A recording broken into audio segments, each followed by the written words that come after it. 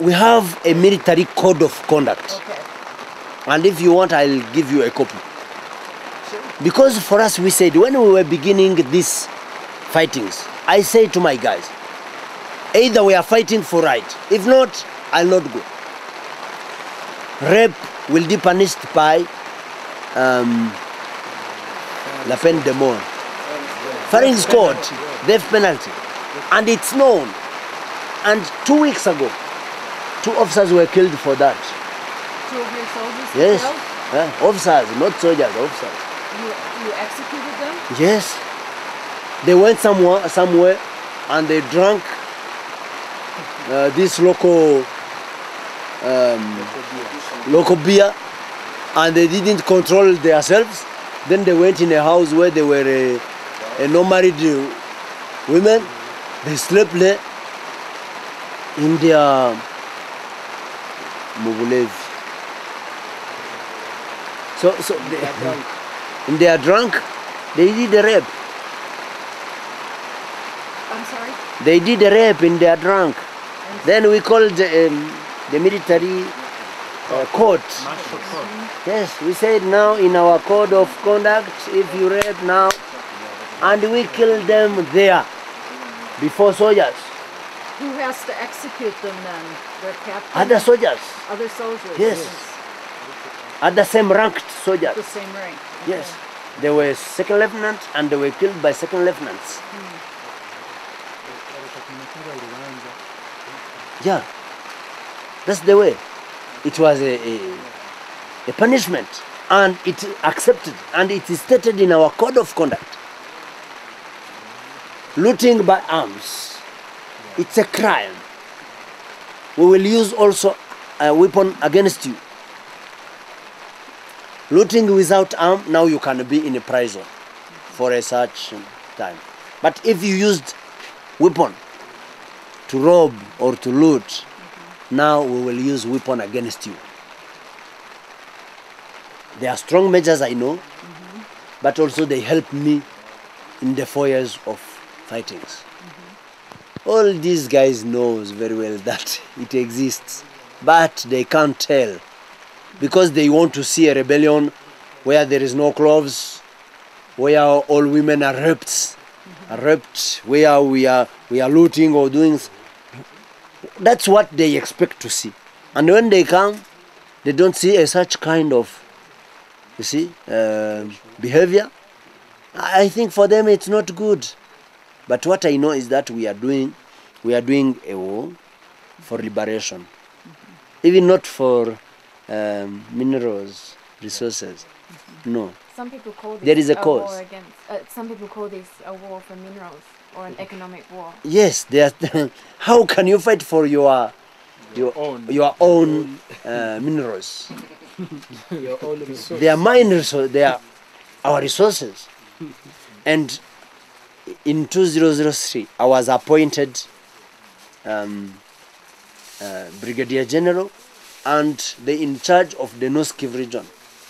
I would have been in charge without any fights. If it was only for minerals, no, I would have not came here. It's a way to deviate the minds. You see, but you cannot fight for your minerals. What are the Western interests here in Congo, do you think? Only what I can say is that they want to control the leadership, then take what they want to take. They want Congo be led by a corrupted man, where they can do what they want. That's what I understand. Because what they are doing in Congo today is only corruption at the high level. You see? Yes. Now, minerals in Congo are exploited by China, by Belgium, by South Africa, by maybe, I don't know, but the principles are one. By France, the petrol. Petrol is under France. Cuivre.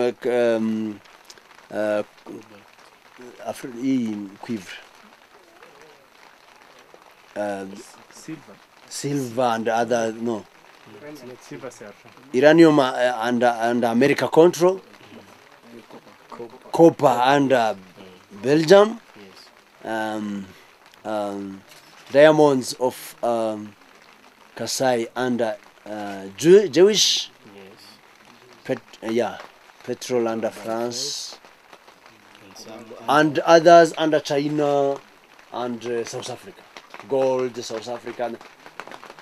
The Congolese people have never ever benefited from their own resources. You can see it on the ground.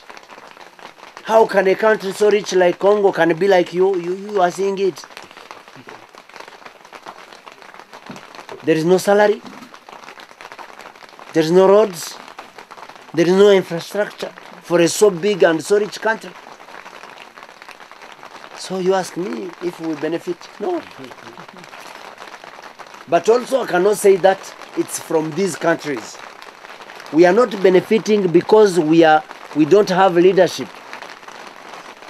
Because Western countries are exploiting in other countries like Angola. But Angola is building, is raising his economy. Western countries, I saw Arab countries under Western financial group like Emirates, like these Qatar and so on. They are under Western financial organizations, but they are raising. It's not a matter of this country coming to exploit Congo. It's a matter of contract we are doing with them. We are not serious. There is no leadership. Throughout history, since independence, the leaders that have taken charge have always made themselves rich through corruption and then left the people poor. How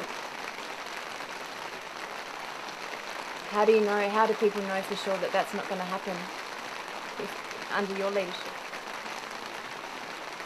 Let us say that people are discouraged How are they going to do it? because since 1960 and before 1960, when Belgium were here, they didn't get anything from Belgium colony and from the Congolese government, because even if you can see what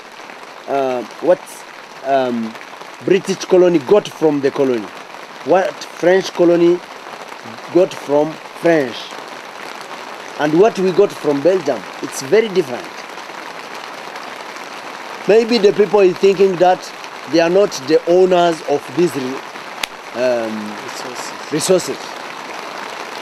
Because since Belgium were here, and today there is no any resource income for the people. But we think that today, when we are talking about changes, when we are saying that we cannot accept Chinese contract, when we are talking about France, the way he's exploiting the petrol in Western Congo, people are thinking that maybe we can do something. But also when they think about the power of Kinshasa, the presence of the UN here, they think that we are not in the right way because UN is the right. That's what the people can think. But the one who knows very well what's going on, like some leaders in Kinshasa, cadres in Goma, Bukavu, now they know very well that we are bringing changes. And we will. It's a must.